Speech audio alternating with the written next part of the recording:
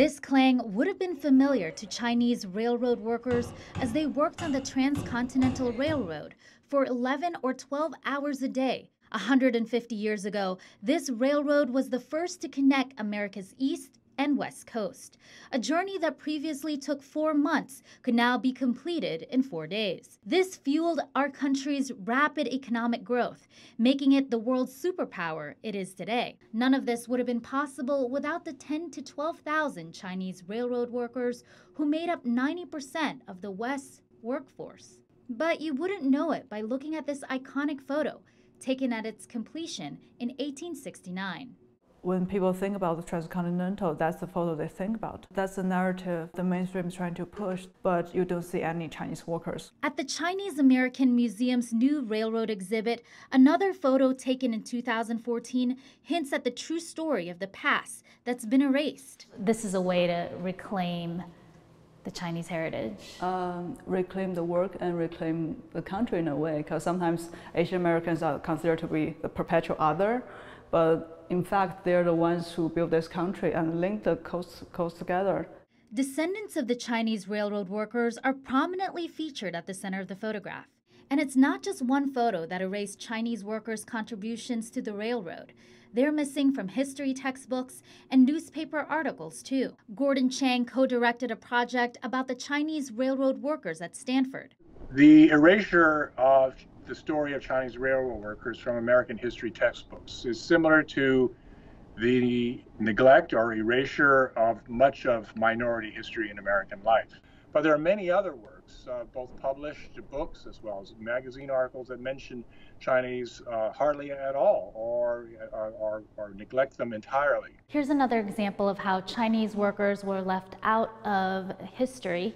There's a competition about laying the tracks, and only the recorded names of the 8 Irishmen, but none of the Chinese. So why leave out the Chinese workers from the railroad story for all these years? A lot had to do with the white workers' fears that the Chinese were taking their jobs and working at a cheaper rate. At the beginning, they were paid $26 a month, as opposed to European American workers who were paid $40 a month. So it's half. Despite the huge role Chinese workers played in completing the railroad, the U.S. passed a racist law to ban them from the country just 13 years later. The Chinese Exclusion Act was the first law that banned immigration based on race and also deported Chinese workers who were already in the country.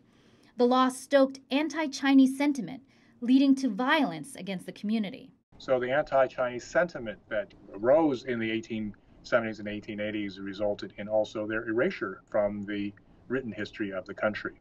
The exhibit aims to correct the narrative, starting with its title, "The Chinese Helped Build the Railroad Helped Build America."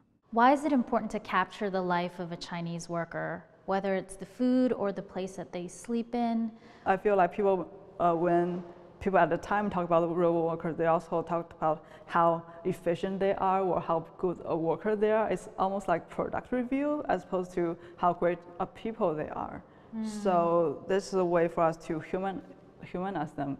Railroad work is tough and dangerous. Workers battled severe weather conditions, used explosives, carried heavy hand tools for miles. Hundreds died. And yet, Chinese workers were treated differently in pay, housing, and working conditions. How Chinese railroad workers were segregated from European American workers. Train cars are actually modified dorms for European American workers, whereas if you are Chinese, you are living in tents. It's not always the case. Like in winter, they have some more permanent situations. It is important to Chinese American history, but it's also important to American history because Chinese American history is American history. It's really important for Asian Americans to feel proud of their heritage and their contribution to the nation.